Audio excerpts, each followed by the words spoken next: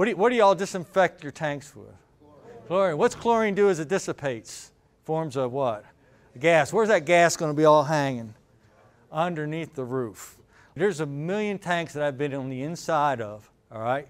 And you climb down inside that tank and you're on the ladder, shell walls are in front of you. You look back and you see all this rust on the weld seams. Yet you'll get your pocket knife out and you'll scrape on the walls of the tank and you can't even get through that paint, all right? What's happening is this. You have premature failure on the roof and it is not indicative at all of the condition of the rest of your tank.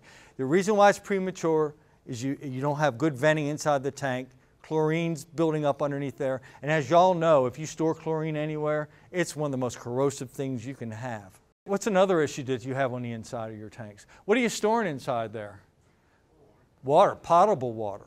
All right, so there's a couple issues there with potable water. One of it is the coatings have to be submerged underwater all the time, or sometimes submerged and not submerged and then submerged again. All right, not all coatings can do that. Another thing is, what kind of water is this? Potable water.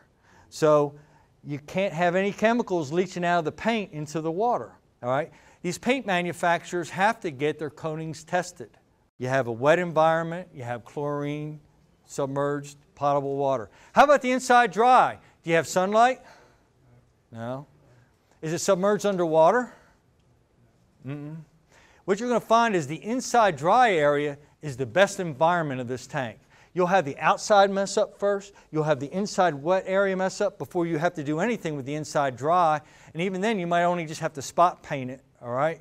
And that's because the environment is so much better than the rest of it. And that's why I say you could have even a different coating system, something less expensive on the inside dry than you have on the outside or the inside wet, because the exposure is way different.